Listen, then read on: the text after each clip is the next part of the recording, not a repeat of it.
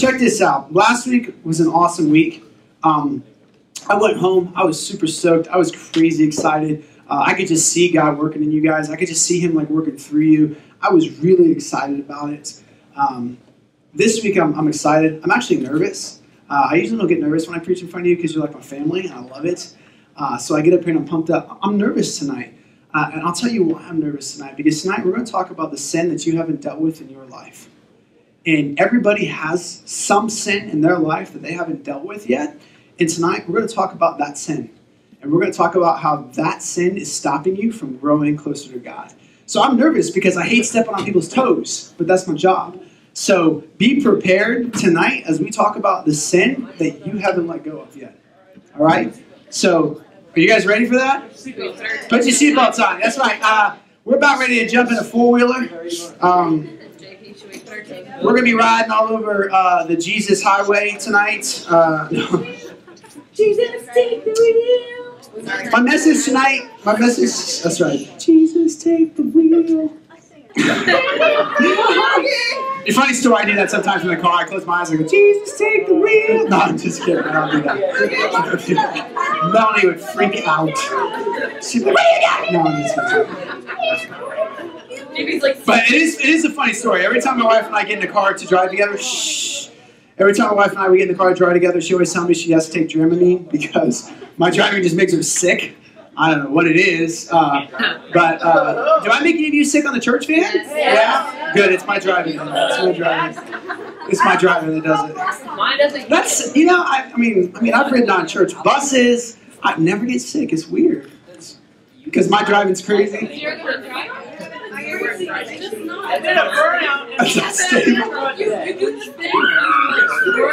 I do swerve. The funnest thing to do in a loaded 15-passenger van is to grab the steering wheel and give it a little jolt back and forth. There is so much sway in a 15-passenger van fully loaded. Obviously. It's almost like a snake slithering. I mean, it's insane. You guys wouldn't experience it. I do because I can feel it on the steering wheel. You were doing donuts earlier. It wasn't a donut. You better rephrase the way you say that. It was a circle. You're going to get me fired, dude. Here comes the sixth grader. Mom, JP was doing donuts in the church van. That's the kind of youth pastor I have. Yeah, your mom will never let you come to church again.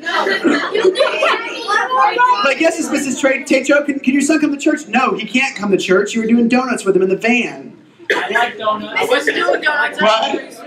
Mrs. Tatro. You misunderstood. We were eating donuts in the van. I called you out. Called him out. I didn't call. Are you Mrs. Tatro?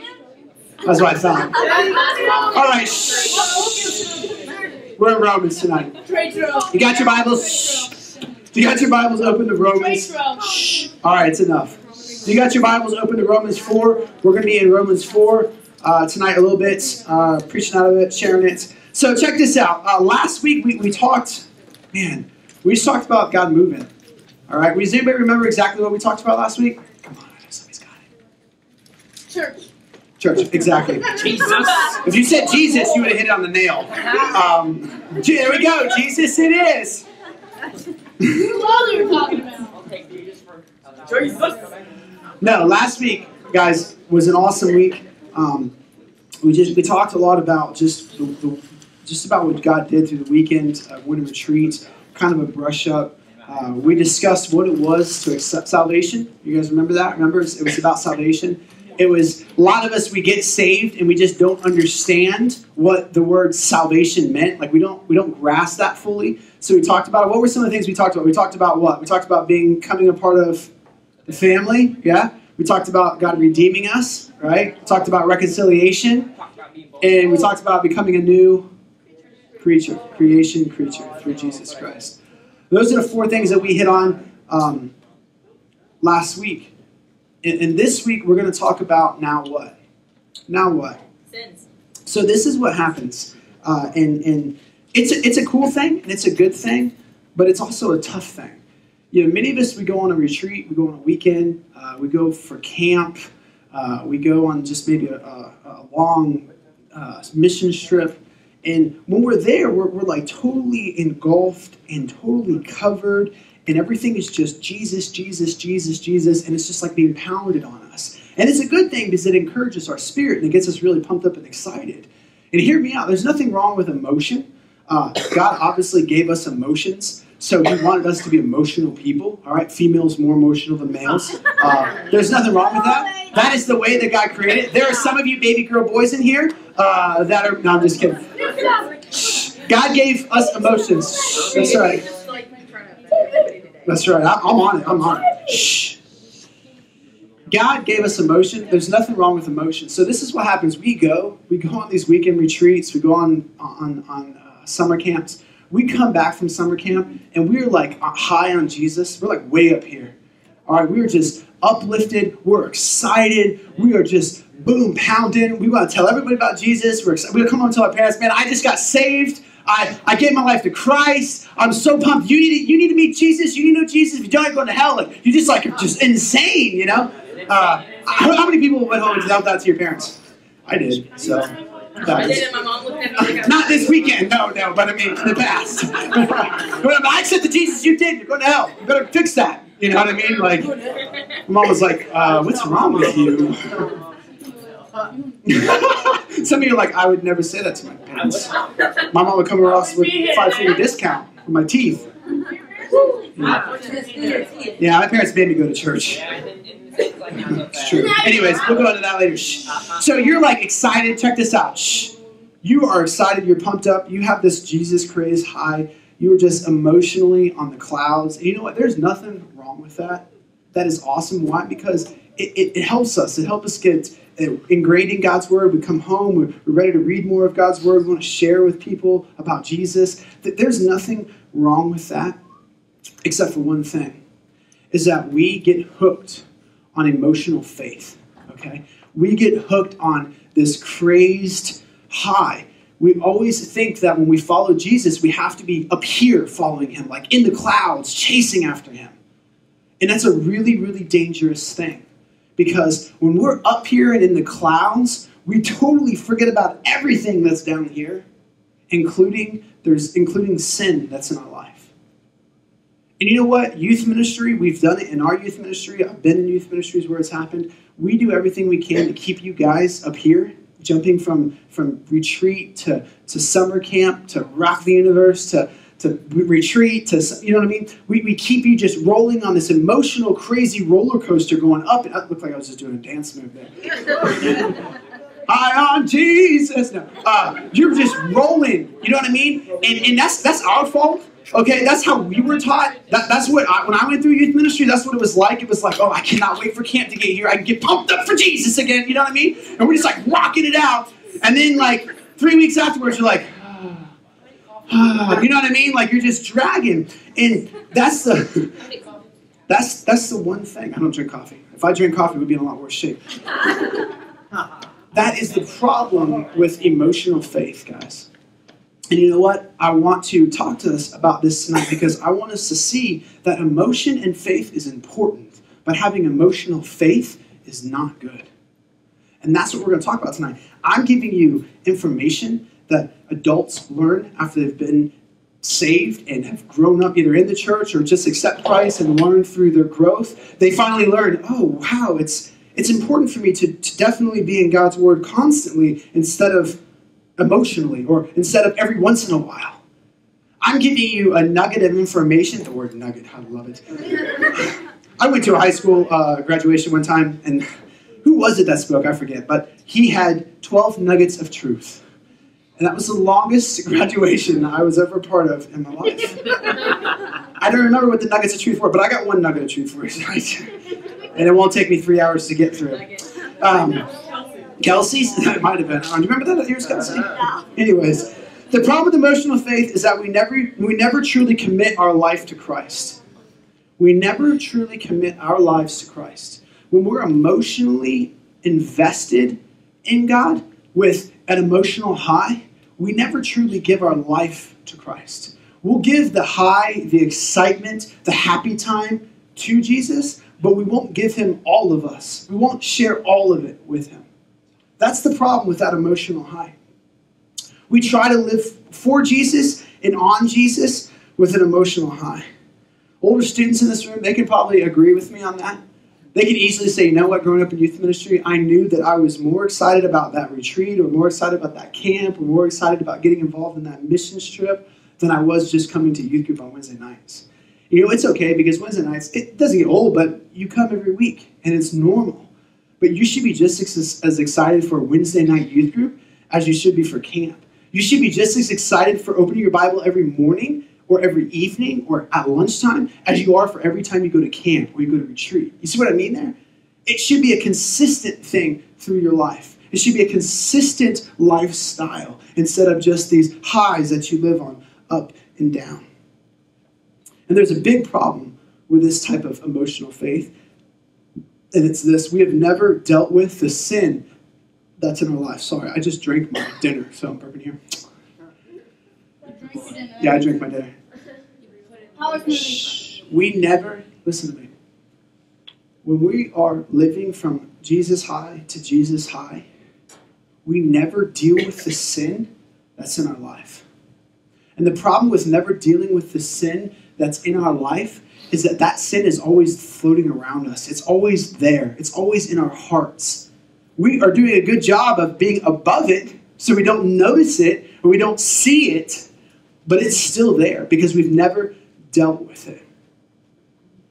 Salvation gives us the opportunity to have faith and hope and eternity with Jesus in heaven. But we also have a responsibility to sift through our lives and see the things that cause us and that can cause us to fall, can cause us to trip up in our walk. There are things in our lives that we know we should just say, you know what, it's time for that to go. That we just need to get rid of that. But instead, we just overlook it because I'm like, oh, I'm on this crazy Jesus high. That's never going to drag me down. That is never going to pull me away because I'm up here. And that's the lie with this emotional faith. And it tricks us, and man, it causes so much turmoil. Listen, when I got saved 13 years old, man, I came back on fire. I mean, like, burn people fire. I was so pumped up. I was so excited for about 2 months. And you know what? I never dealt with the sin that was in my life. I never got rid of that person that kept dragging me down. I never said goodbye to that girlfriend that was terrible. I never said goodbye to the shows or to the video games or to the mouth, the dirty, filthy mouth that I had. I never finally said, you know what? It's time for me to get rid of that. Because I was trying to live on this crazy upward high. And I'd look back at it and say, doesn't matter. I'm up here. It's never going to catch me. But over and over again, as I grew up, over and over again in youth ministry and youth group, I lived from that Jesus high to that Jesus high to that Jesus high. Because what would happen is I'd be up here, and that sin would just slowly creep up, grab me, and yank me down. It'd slowly creep up, grab me, and yank me down. Over and over and over again. We get into this repetitive cycle of emotional high for Jesus instead of true faith for him. You know what? Living as a Christian is a beautiful, amazing, powerful thing. Does that mean that it's going to be the most exciting thing in the world? No. Because you know what? You have life, you have issues, you have to still deal with people. Oh. It would be a much different world if you said, Jesus, I accept you. Boom. Rapture happened immediately. You're just gone. That's not the way it works. Why? Because, I don't know, we'll ask him when we get to heaven. That's right. He wants us to spread the gospel. The Great Commission is in our hands. Anyways, so we get into this repetitive cycle over and over and over again. We need to deal, guys. We need to deal with the sin in our lives. It's time for us to let go. Many of us made unbelievable decisions this past year, the beginning of this year. How are you guys doing on those decisions? Be honest. How you doing? Maybe some of you committed, you know what, I'm going to try to read my Bible once a day. How's that going? I thought so. How about holding your tongue? How many of you are trying to hold your tongue? That's good. How's that working out? That's good. That's good. That's good. What about those shows, guys, that we shouldn't be watching? You know what I'm talking about. I'm actually doing really good at that. How are we doing? Yeah, that's good. That's good. That's good. Songs. Yeah. Music. We're going to talk about music. We're going to do a whole thing on music in March. I'm really stoked about it. Pastor JJ did it here. It's called Soundtrack. We're going to tear lyrics. We're going to tear the most popular songs that you guys listen to apart. And we're going to listen to and word for word see what those songs are saying. Okay? Some of you, I doubt, have ever just taken the book or the CD. You guys don't have CDs anymore. You've ever gone online and like researched the lyrics and looked at the lyrics? Anyways, that's for another time. That's for another time. That's for another time. We're going to open up some Ozzy Osbourne. No, I'm just kidding. Yeah. I'm just kidding. Anyways, many of us struggle with letting go. Shh. Hardest thing we struggle with as a new believer is letting go. You know, it's already strange enough that we've accepted Christ, we've become a new believer. Okay, we feel different. We might not look different, but you know that there's something different about you now. The way you hold yourself is different. The way you are viewing the world is now different.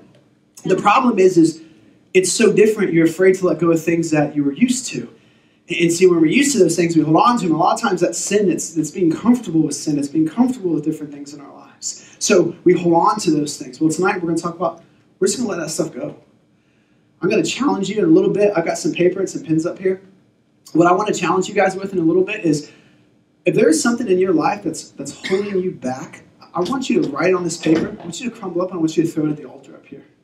I want you to signify in a materialistic way, I am removing this from my life and I want to get rid of it. I want to get rid of it. I want to do what I can to be the best believer I can, the best follower of Christ I can. Because listen, you can't live from emotional high to emotional high. You can't do it. You're going to continually get drugged down. You're going to continually get pulled down. It's important for you to remove that sin in your life that is causing you to be drugged down. It's crucial. That's the now what? Now what do I do that I'm a believer? First step, let's clear out the house. Let's clear the house out. Let's clear out the temple of God. The Bible tells us that the Holy Spirit lives in us. Therefore, we are a temple. We're a temple where the Holy Spirit resides. Your body is a temple of the Lord's. It's time we clean that temple. It's time we clean out the trash, the grudge, the heartache, the heart crap, everything. It's time to get rid of it. It's time we toss it. It's time we throw it away. Last week we learned that we become a new person, that we become a new creature when we believe in God. 2 Corinthians 5:17, you don't have to go there. It says, this means that anyone who belongs to Christ has become a new person. The old life is gone. The new life has begun. Do you hear what that phrase in there? The old life is gone. Stop holding on to it. It's gone. Leave it be. You ever heard that phrase, let history be history? It's gone. Stop trying to drag it behind you. You know the red wagon wheelbarrows? You know what I mean? You got baggages clogged up on that red wagon. You're trying to drag it around. That radio flyer. Let it go. The Bible tells us that when you accept Christ, you become a new creature. You are a new person. Your old life is gone. Stop dragging it around with you. Just stop. You're hurting yourself. You're causing yourself to stumble. You're causing yourself to fall. Tonight we'll see that it is the sin that you are afraid of letting go that is holding you down. It's not that innocent sin that kind of just pops up out of nowhere and you're just like, oh, what do I do? That's not what's causing you to stumble. It's a sin that's behind you, that's dragging you, pulling you, yanking on you. That's the sin that's causing you to stumble. Because that all of a sudden instant sin, it's like, oh, what do I do? You usually just, okay, what do I do? Okay, yeah, okay. And you get rid of it. But it's that sin that's really traumatic. If I see most of you walking in, I'm going to walk into one of your schools, and you guys are going to be like, you know, panic attack, you know. I think I just hyperventilated. No, I'm just kidding. How funny was that? Never mind. We need to remove it. God gives us a new life. Let's remove it. And let's start in that life fresh. Let's start in that life excited. It's that same sin that keeps dragging you down. Tonight we'll see that our sins have been forgiven. And God has said, hey, listen, I don't see them anymore. That's the most beautiful thing about salvation. Prior to salvation, God can see the sin that's in our life. He sees it. It's ugly. Oh, he hates it. When Jesus covers us with his blood, When Jesus' salvation covers us and our separation is removed, God looks at us, he looks at our inside, he says, oh my God, that's beautiful. Look at how beautiful that is. He no longer says, oh, that's so wretched, they're so broken. He says, look at what my son has done with you. Look at how perfect he has made you. You now knew, you were restored. Remember reconciliation? You've been reconciled. The friendship has been fixed. The relationship is mended. But here we are. Pulling it. Holding on to it. It's comfortable. It's worldly. It feels good. And we're just not letting it go. We got to let it go. We need to see that our salvation was given to us as a free gift. That's the first and most important thing that we need to realize through this whole process. When you work, what is it you get? You get what? Wages, right? When you work for something, you get a wage. Well, you didn't work for your salvation, okay? You hear me say this all the time. It's a free gift. You didn't work for your salvation. To understand you need to let go of the past is to understand that your past has been bought. Okay? It's like a used car. You can't sell a used car to a car dealer and then ask to keep the wheels. You can't do that. When it's been bought, you could ask for it, but I doubt they're going to let you do it. When you have been bought with Jesus, he wants all of it. He doesn't want you to hold on to certain things. He wants you to take everything. He wants you to just let it go. We got to stop trying to hold on to that stuff. And we see that it's because of that free gift. We don't work for salvation. You didn't work for it. You can't do enough good to receive it. You can't do that. It's a free gift that was given to you by God through Jesus Christ on the cross. He paid the penalty. He paid the ransom. He gave his life so that you wouldn't have to give up yours. Okay? Physically, we'll die. No doubt about it. We're going to die. But because Jesus gave up his physical life to pay for the penalty of your eternity, you no longer have a right to hold on to your past. You no longer have a right to hold on to that sin. Let it go. When we understand that, when we grasp that, it changes our world. Because you're free. You're free. You don't have to try to hold on to it. You don't have to hold on to the abuse. You don't have to hold on to the pornography. You don't have to hold on to the drugs. You don't have to hold on to the cursing. You don't have to hold on to the I don't know, whatever you're holding on to. Stop letting it weigh you down. Stop letting it hold you down. You are now a new creature, a new creation. Man, let God just reside in you. Salvation is a free gift. We see that we cannot and should not hold on to that sin any longer. Our sin is there to remind us of who we were. But see, God has come in and wiped that out to remind us of who we've become.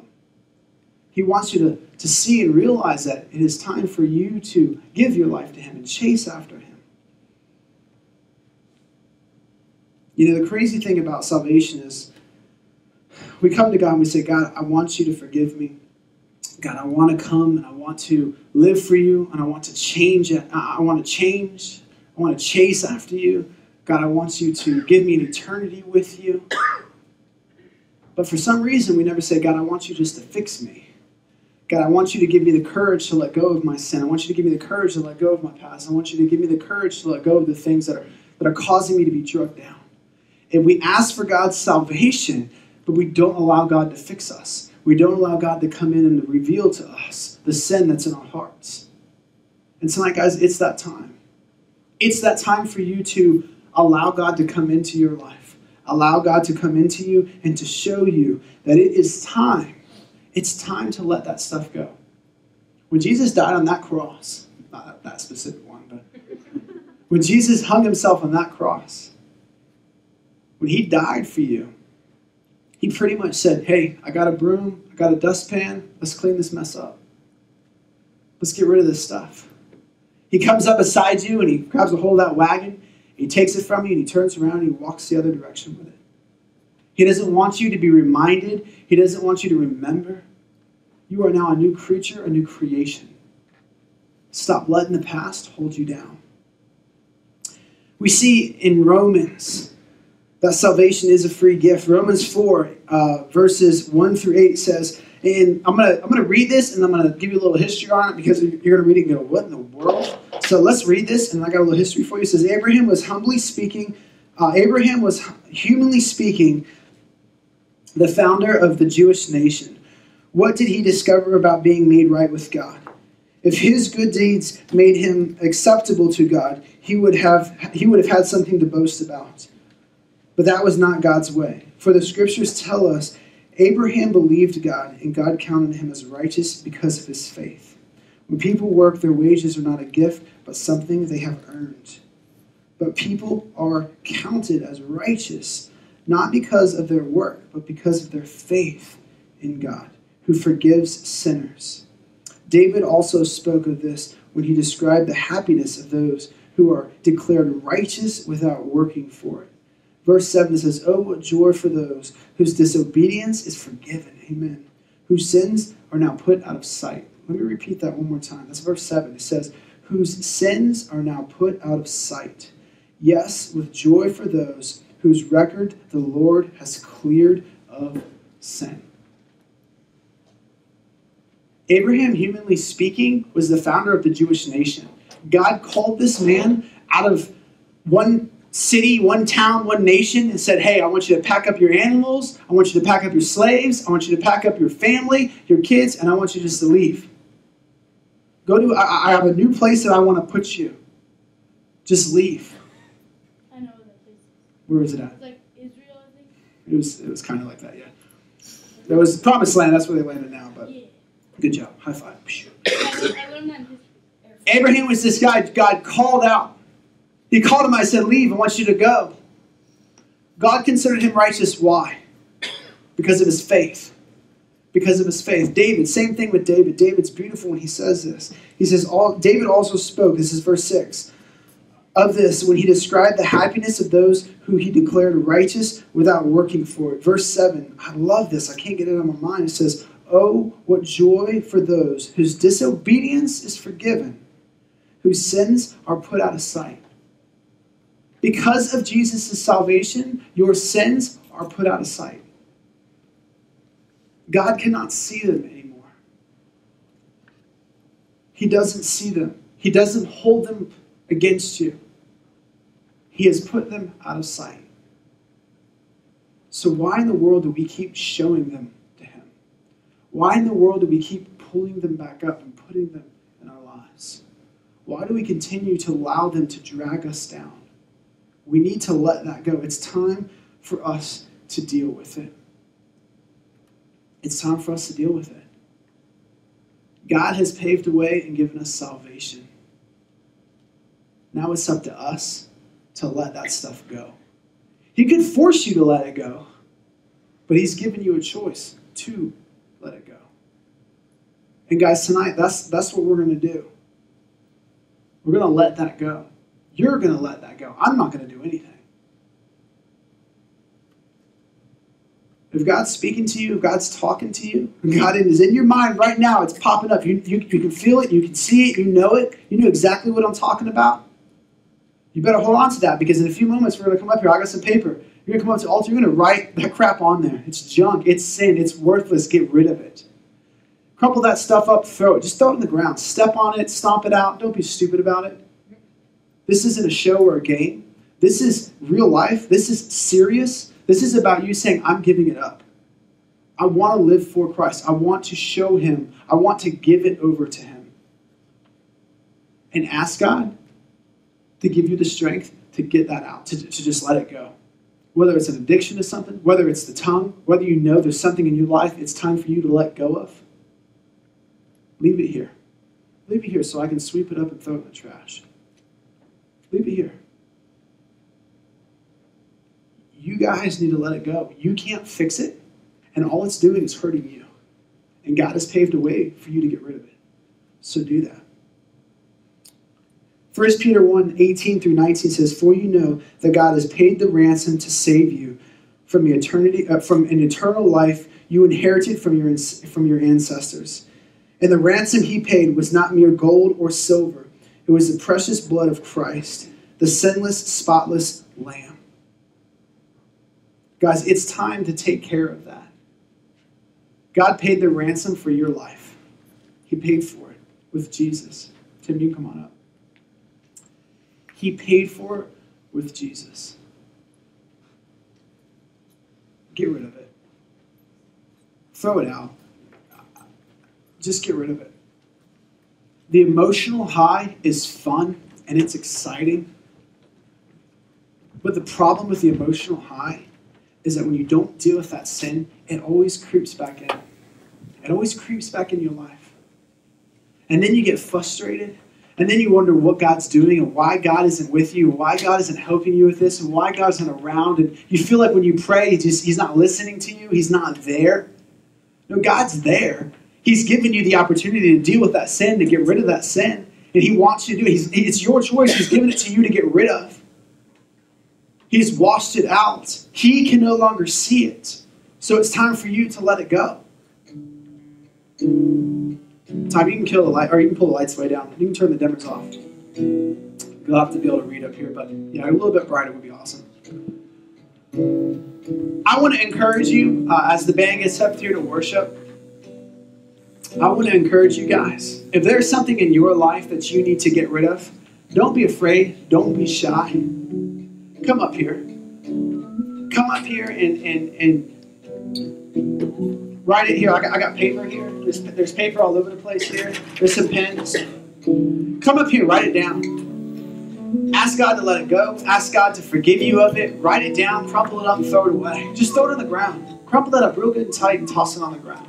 That's you signifying that you have now removed that you are going to let that out. You're going to say, sin, get out of here. Satan, I'm done with you. God, wash me, clean me. I am ready to chase after you.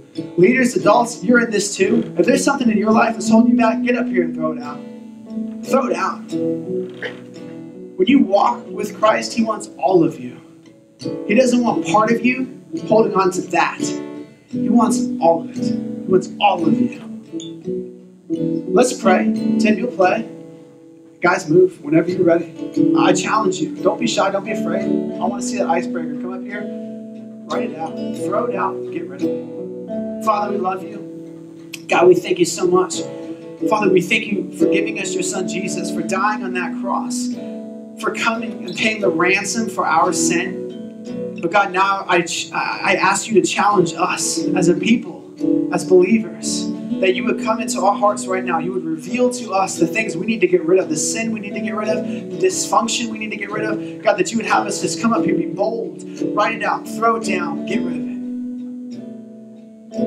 God, I pray that spirit will move. These students will realize that it's time to have a life chasing after you and to get rid of that stuff. God, we just love you. God, thank you for your son. I thank you for this time, for giving me this opportunity. In Jesus' name, amen.